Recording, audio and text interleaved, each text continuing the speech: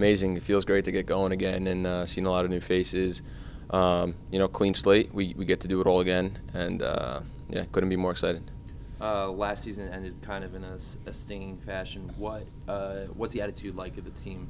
Have you guys moved on? Is that still in the back of your Absolutely. head? It's been a long time, and I think Jesse mentioned something very important today in the meeting that we have to judge ourselves and rule ourselves and play every day and accomplish the little goals that we want to accomplish in the championship, and winning things will come, but we need to definitely measure ourselves in who we want to be and how hard we want to work every single day, and then all those winning things and the good things will come, and in the big moment it will show.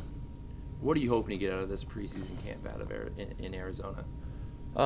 Me personally, I'm hoping to be as fit as possible. I want to be as quick and fit as possible, even more so than in the previous years. And as a team, I think we want to work on a few different things and perfect a few different things in our formation. But we have a very solidified identity, and we'll be working on perfecting that.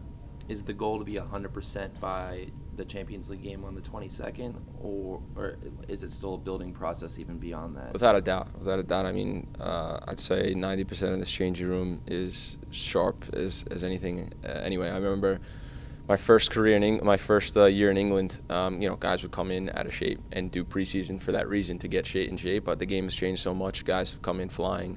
Guys don't really take much of an off season now. They only take like 2 to 3 weeks, and then they do a lot of running on their own, doing a lot of playing on their own. So a lot of these guys have come in very strong and fit, so we will be, for sure, we'll use these next 3 or 4 weeks to get 100% fit for Vancouver.